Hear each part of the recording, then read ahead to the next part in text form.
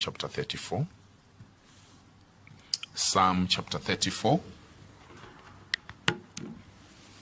And we are talking about the importance of blessing the name of the Lord. The importance of glorifying God. When you hear me making noise, don't worry. It's because I'm seeing thousands.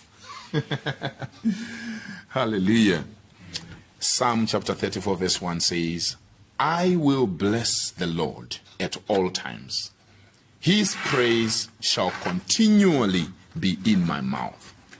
I will bless the Lord at all times. His praise shall continually be in my mouth. I, personally, this is personal responsibility. The psalmist is not saying we, because he knows it's easy to say we, and in the we, some are not agreeing. So the psalmist makes it very clear that he's not talking about other people, but he has got a personal commitment. He says, I will bless the Lord. Will, meaning to say, remember, God has a will, and a human being has a will. We are three in one. You are spirit, soul, and body. Amen? You are spirit, soul, and body. In your soul, you have the will, the emotions, and the mind. In your soul, you have the mind, the will, and the emotions. So the psalmist says, I will, my will, not by force. Nobody is forcing me. Nobody is encouraging me. I will bless the Lord. So he has made a decision. And all of us need to make that personal decision. I will bless the Lord. I will speak good things to the Lord. I will glorify the Lord. The interesting thing is, it's not I will bless the Lord when it feels like. It's not I will bless the Lord when I'm happy. It's not I will bless the Lord when he has blessed me. It's not I will bless the Lord when things are working. It's I will bless the Lord at all times. It doesn't matter what has happened. Hello? Amen. Praise the name of Jesus. Amen. I will bless the Lord at all times. 24/7, 365.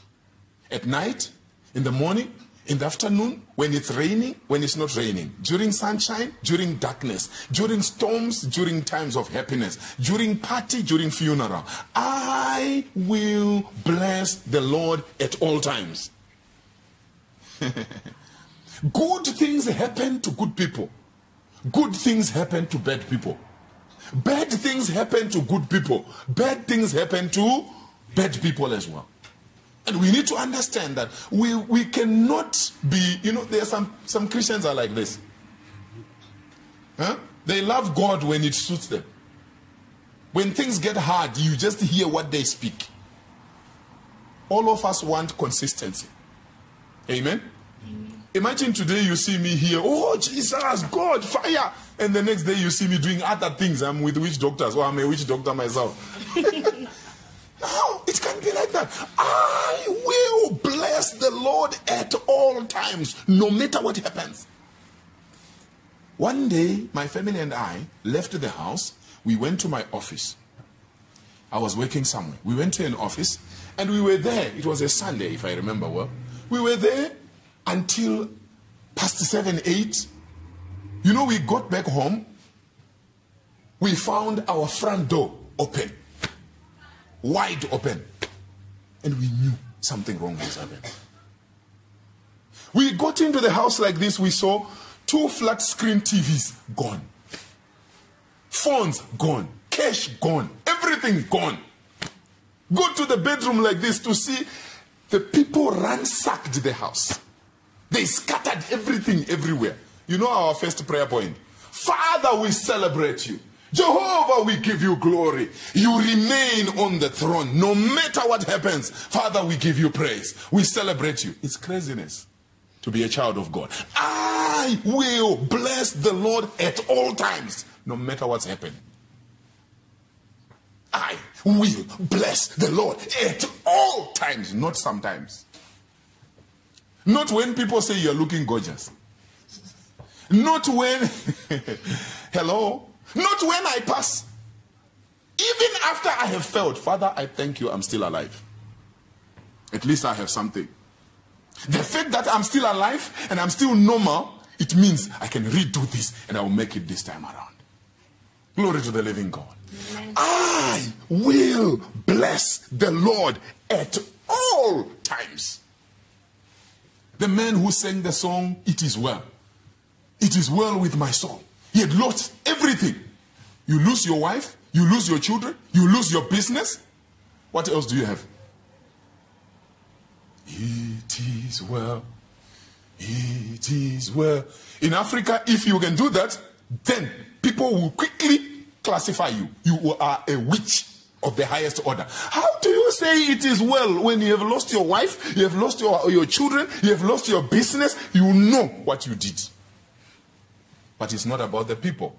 I will bless the Lord at all times. Are you with me? It doesn't matter what's happening. It doesn't matter what people are saying. It doesn't matter what's happening in the economy. It doesn't matter what's happening to your health. Father, I thank you. I remember one time I wanted to go and write an examination for my MBA. I had a tough paper to write that morning. So I went out very early. I started my vehicle so that I can be sure it's ready. You know, in time. Because this paper I'm writing is not right. It's not good at all. And I was staying in extension 4. We were writing in block 6. So what did I do? I started the car, came vroom. Of course, car is not what to worry about, you know. I have to be there in time.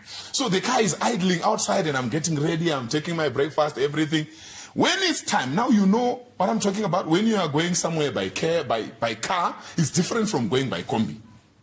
It's also different as to hiring a cab, because you know cab people. You can call them, they say, I'm coming, I'm by the corner. They will take 3 hours. You want to go and write exam. So there I am, I'm walking majestically, I get into the car. The car is already idling, so it's just to put in gear and we go. I moved the gear, no movement. Stiff. It had never happened, it was the first time. How sweet is that? I tried to put reverse, it refused. I tried to move front, it refused. It tried everything. I said, I know what to do. I've driven Skorokoro before. This is a much better car. My Skorokoro taught me how to be a bush mechanic. So I switched off the engine. Then I tried to put in gear. You know, most cars, when it is off, when you have switched off the engine, you can put it in any gear. It refused to go into any gear. I knew that, I'm in for it. It's a tough paper. The time I have allocated is for someone driving, not for somebody who is asking for cab. It's not for somebody going by combi. I switched off. I started singing. I closed the doors. I say, car doesn't write exam. The one who writes exam is me. At least I'm still alive. At least I'm still strong. At least I'm normal. So it's the car that is no longer functional. Thank you, Lord, I'm alive. I ran into the house. I said, sweetheart, bye-bye. My car has refused to go. What happened? I said, I will explain when I come back. I didn't want to call cab because I didn't want stories. I started running to grab a combi from Main Mall to drop me bus rank, then to get another one. I got to the exam room 30 minutes late, glorifying the Lord. Who is the final say? Jehovah is the final say. I say, ooh, as I'm running and I know I'm late. I got there. I said, Father, thank you, I'm here. I searched for the paper. I passed. I will bless the Lord at all times. Not sometimes. Not when it favors me. I will bless the Lord at all times. I will speak good of the name of the Lord. I will be consistent regardless of what happens.